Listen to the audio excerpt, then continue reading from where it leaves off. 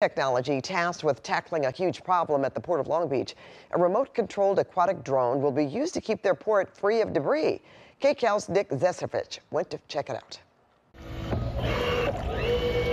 Move over, Queen Mary. There's a budding new star at the Port of Long Beach. We got a chip bag. You basically can name anything, and we've seen it. Shoes, paint cans, bottles, plastics. We just got a log. And this is a very dangerous item for boats to potentially hit. This small but mighty aquatic drone is the city's newest tool to help keep its waters free of pollution.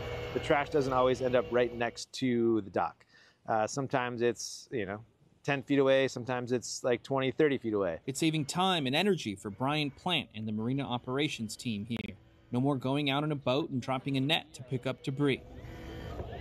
This all-electric bot is lending a helping hand in more ways than one. And it's also an amazing tool to teach the community, like local youth, about the issue.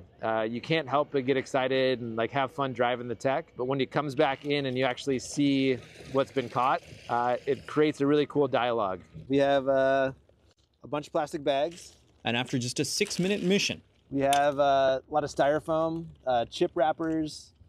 We have a shoe or a flip-flop, and lots of unidentified soft plastics that are, starting like a big chip bag and just breaking down over time.